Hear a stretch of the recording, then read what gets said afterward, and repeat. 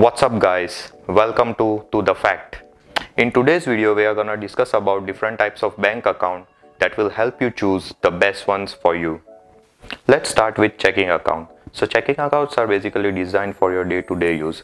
With checking account you can receive your salary, pay your bills, even pay the credit card. The checking account comes with a debit card and a checkbook. Let's talk about the interest rate.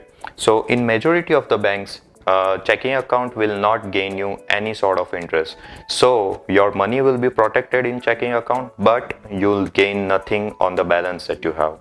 If you are aware about any bank that provides interest on checking account, do let me know in the comment section with the name of the bank and your country. So let's jump to another type of account, and they are savings account. So basically savings account has higher yield that varies between 0.5% to 2%.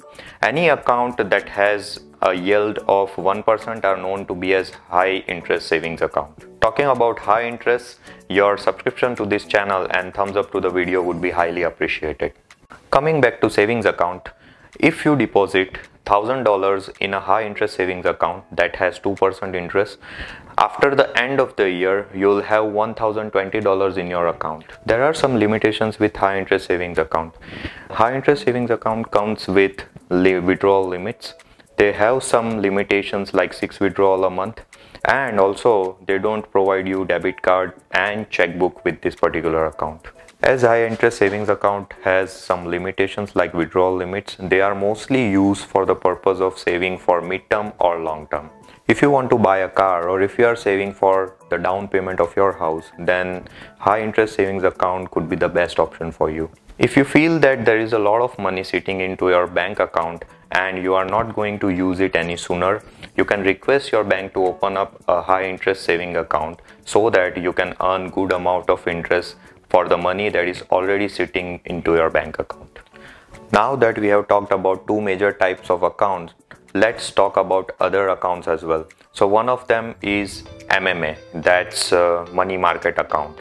MMA account are similar to savings account, but they have debit card and checkbook available for this particular account.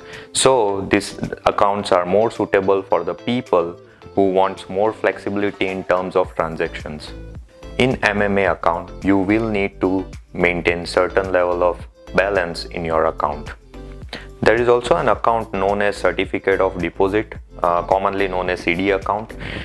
They have higher interest rate than savings account, but you have to maintain the balance for certain period of time that could range between 3 months to several years. These were the different types of bank account that we discussed in today's video. Stay tuned for more to the facts. Catch you later. See you in the next one. Ciao.